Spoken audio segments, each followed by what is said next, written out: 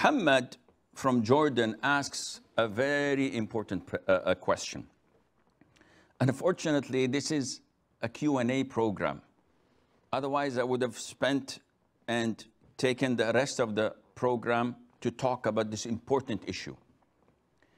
Having good manners, or what we know in Arabic as al-akhlaq.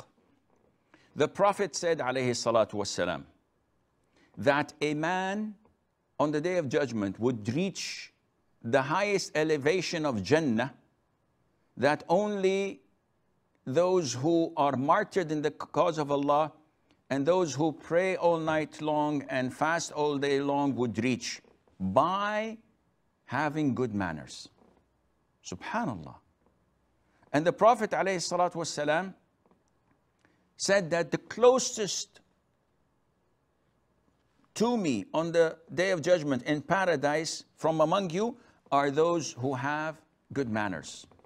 Now, what do we define by when we say good manners? Is it when I enter a room and a lady wants to come in, I open the door and says, ladies first, and she's not a mahram?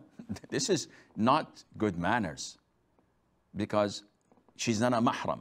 You should not gaze and look and talk and do all of these things. It's un-Islamic. You go on your way, she goes her way. Is it good manners to hold the fork with the left and the knife with the right and cut the meat and eat with your left? This is un-Islamic, haram. What do we mean by good manners? Good manners is to be forgiving, to be kind, to be generous, to be courageous, to be polite, not to use abusive words, not to slander people, to observe what comes out of your mouth, to learn how to smile when you meet people, of course, from the same gender, not from the opposite gender, and so on. So good manners is a lot of things that all fall under the umbrella of Islam. Now, the 1 million euro question, or shall I say the 1 million Kuwaiti dinar question, is how can we attain this beautiful characteristic throughout our lives? Because we noticed that when we were young, we were a bit rude, impolite, disrespectful.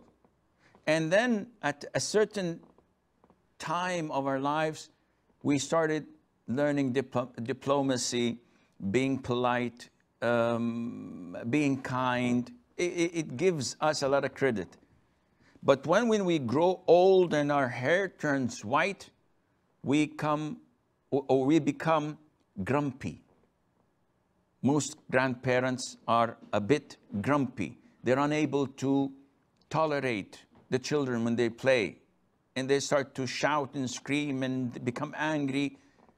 And so how can we attain this through our lives till we die? Muhammad, this is a beautiful question, and if you spend your life working on it, wallahi, it's not a waste. The first thing is that you look into your beloved Prophet sallallahu alaihi wasallam's biography. Read his seerah. Read the books of Ash-Shama'il for a Tirmidhi, or even a Suyuti would do, any Shama'il that is authentic, and try to impersonate him sallallahu alaihi wasallam in everything that he used to do. How he treated them.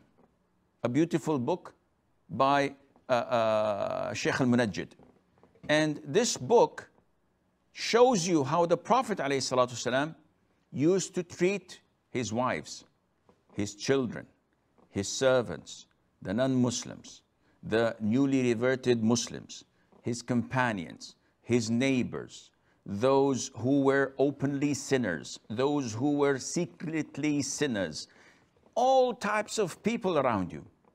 If we manage to adapt this in our lives and implement it, then you will be among those who will be close to the Prophet ﷺ. May Allah Azza wa Jal make me and you among them, and Allah knows best.